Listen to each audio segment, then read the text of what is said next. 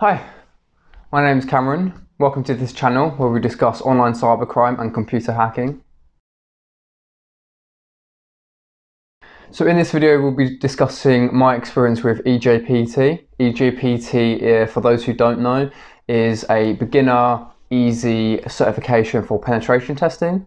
It stands for eLearnSecurity Junior Penetration Tester and covers everything from internal infrastructure testing to web application testing. So I thought I should make this video as a write-up of my experience with it and what you could be expecting. So without further ado, let's get into it. So I officially started learning penetration testing when I was about 15 or 16. Someone got me into it by giving me a USB with Kali Linux on it for one of my birthdays. I didn't know much at this time, very little. I was probably by every definition a script kiddie. I knew how to run one tool. It was ZenMap. So for those who don't know what ZenMap is, it was an Nmap GUI version.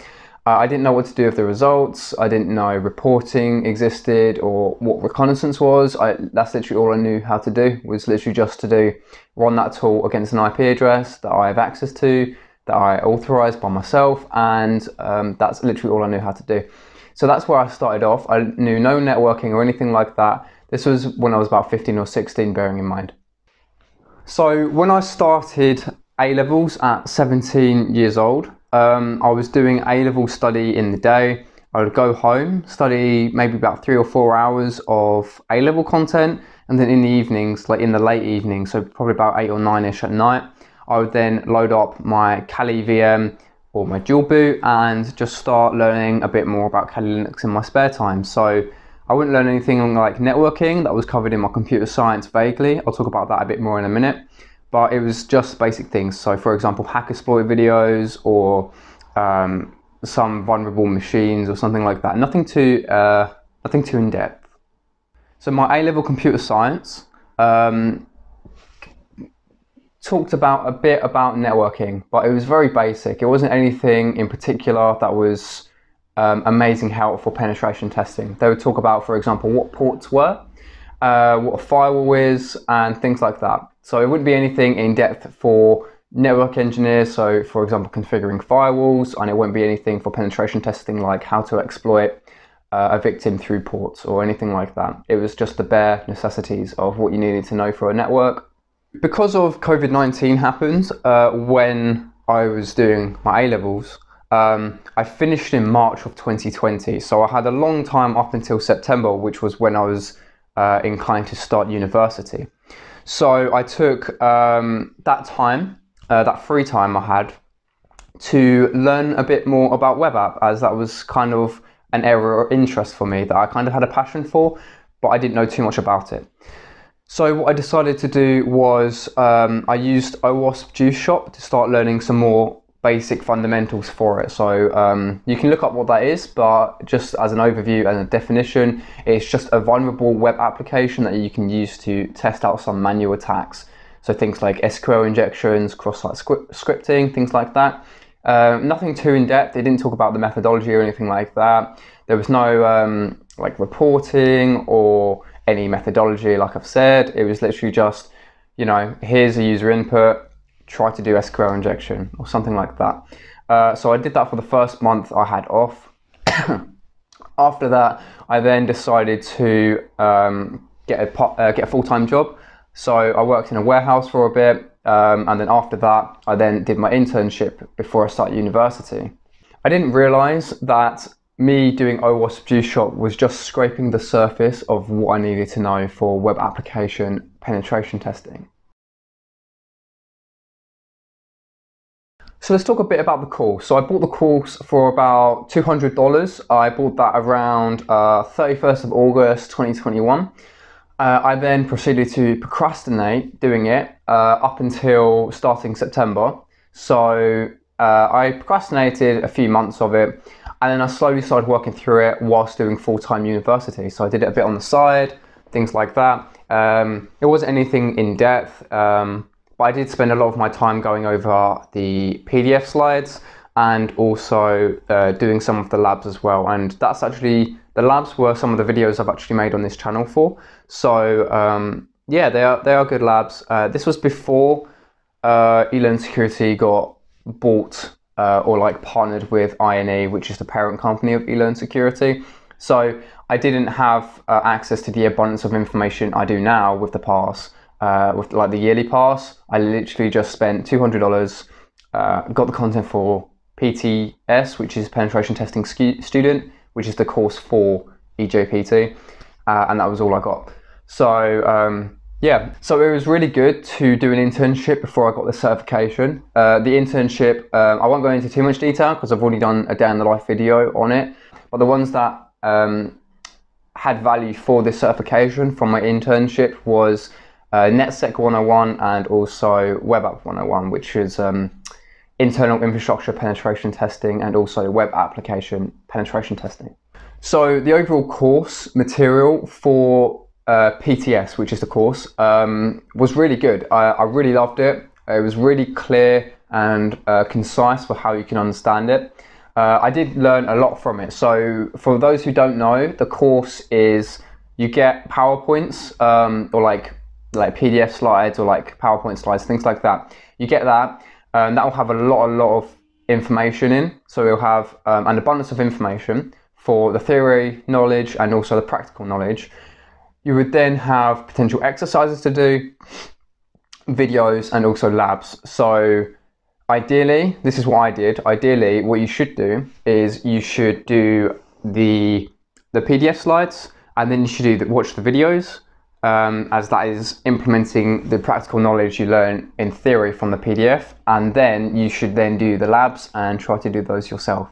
So it took me a while to do this certification. I see on LinkedIn people pass it in about 2 weeks. That wasn't my case. So this was my first certification I got. And because of that, I decided to hype it up into space and never actually get around to doing much of it, simply because I was too worried about, oh, this is my first certification. How is the exam going to be? You know, doing things like that. I didn't do much research on it before I bought it. I mean, I did a bit, but I didn't do nowhere near as much as I did for eWPT and what I do now for eCPPT. So I'll do videos on those in the future. I'm still working on my eCPPT, but eWPT review can come out soon. But I didn't spend, so I spent time doing it, but it was a few hours every night or like every other night or something like that. So it took me a while. I think it took me about 5 or 6 months to actually get certified in it, simply just because I was putting it off for so long, like actually learning like full time for the content. So this is a beginner level certification, as I've said at the start. It's quite a good certification. It does cover some basics and also some attacks, right? I wouldn't go as far to say it's everything you need to know. I don't think there's any certification that does that, but it does outline some key things. So it'll talk more about networking that you would need to know for penetration testing. It would also talk about things like ARP spoofing or like ARP poisoning, network like internal infrastructure attacks, and also some web app, which was really handy considering how I had some experience with that from 1, my internship, and 2, I was at juice shop. So that was not too bad, but it was essentially just basic attacks. And yeah, after a while of procrastinating it because it was my first certification, I actually dived into it, and it actually became really fun learning it, and it was actually funner than my university work. So I do highly recommend it. So let's talk a bit about the exam now. So the exam, so I did it on the 10th of January 2021. I felt like I was adequately prepared for it. I went over all of the slides, the labs, the videos. I made sure I made a good amount of notes, things like that. So the exam was, I think you had about 3 days or 4 days to do it, okay? Now, in comparison to a normal penetration test, that's completely fine. However, this is eJPT, which is a beginner level certification. So they were being really generous with the time considering the features of the exam, right? So it was a multiple choice exam with 20 questions. You had to have 15 out of 20 questions correct to pass. There was a practical element to it as well. So it wasn't something like Security Plus where you just answer a bunch of tick box questions and get a pass or fail. It was more of, it would be like, okay, well, this is an example, but something like, oh, what ports are open on this machine or something like that, right? And you would then have to scan it and then find out what ports are open, put them in, and then move on to the next question, things like that. So there was a practical element, but it was made concise and condensed down into multiple choice questions. So not as relevant for penetration tests, but it does still test your knowledge. So the first day of the exam, I woke up early. I then started it. So I practiced on some of the labs, right? I practiced on like 2 or 3 of the main labs. I then proceeded to shut down the lab and then begin the certification process, right? So for those who don't know, you get given an isolated lab VPN network and you have to penetration test that based on the 20 multiple choice questions that you do get. So the first day I woke up about 8 or 9, started the exam early after a few hours of doing the labs. So I probably started around 10:30, 11ish. When I started, one of the labs wasn't closing down, right? So I began the certification process and my timer was counting down for the time I had to do the penetration test and the exam. However, one of the labs was still running and it was still trying to stop. That kept on going for probably about an hour. So I lost about an hour's worth of the exam simply just because one of the labs would not close down. After a while, I did feel that I was over prepared for the exam. So the first day was fine. It was just like reconnaissance, getting used to the applications and like the network, things like that. I did struggle with one of the initial parts, but after I got a foothold on it, I actually managed to go through the rest quite well. A lot of the stuff they cover in the course is really out of scope for the exam. I'm probably the first person to say this, but yeah, so like the things you learn in the course don't necessarily correlate to what is in the exam, right? Obviously, that's the same with every exam everywhere, because if you knew all the course, then you would just study the parts that are in the exam. But I felt like it was reasonably quite out of scope, simply just because of what was taught and like what was actually on the exam, right? So I can't go into details about it, but that's all I can say about it, right? So by the third day, I double checked all of my answers, right? There was 4 answers that could potentially be wrong, simply just for the way you interpret the questions, right? So after I double checked all my answers, I calculated that there would be 4 that could potentially be wrong, but that's still a passing mark since you need 15 out of 20. So worst case scenario, I get 16 out of 20 and I still pass. So I then submitted my exam results. It's essentially a quiz, right? But they call it an exam, so I'll refer to it as an exam. So I submitted the exam results and immediately I got back if I passed or failed.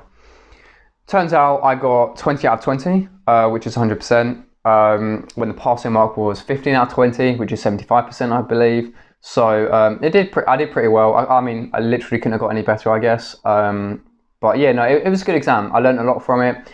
And I then had about a year's break before I did eWPT, which I did recently.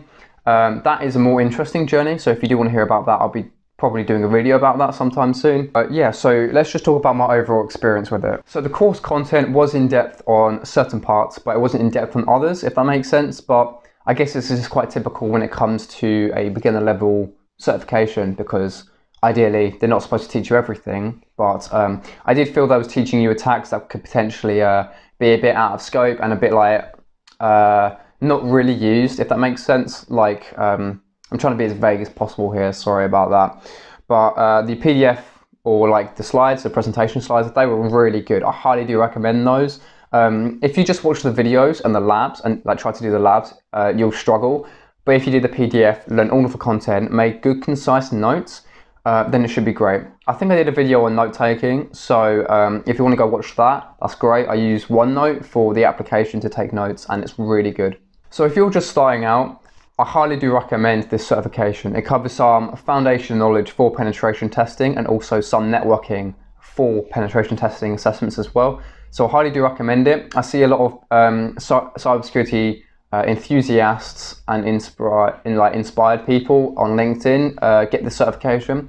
I highly do recommend it, but one of the issues that arises with the cybersecurity enthusiasts I see on LinkedIn all the time is they get eJPT and then they just stop learning. It's not one of those certifications where you can just get it and forget it and then get a job. It's one of those ones that consolidates your information, but then if you don't consistently apply it, you'll forget the knowledge that you've you're done.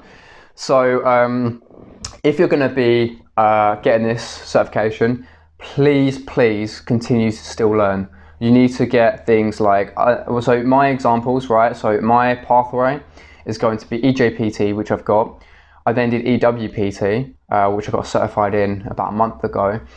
I'm now moving on to eCPPT, which is eLearnSecurity Certified Professional Penetration Tester, and then OSCP, which everyone knows about, but if you don't, it's one of the main ones. It's used as like a HR filter as well. So if you would like to get a pen testing job, a lot of the job requirements do sometimes say OSCP, so it's always nice to have. And then after that, I'm going to get Security Plus as well.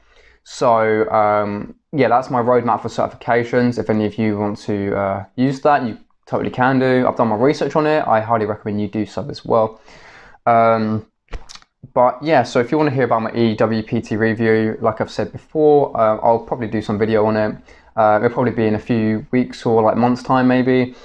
But anyways, I hope you enjoyed this video. I'm Cameron. This is a channel for cybercrime and computer hacking ethically, and I'll see you guys in the next video. So if you like this video, hit the thumbs up and maybe consider subscribing, because I'm going to be making more professional videos and production quality videos in the future like this, where we cover things like blockchain, money laundering, dark web, and Tor, things like that, all ethically and for educational purposes, but something that would be like an interesting video, right?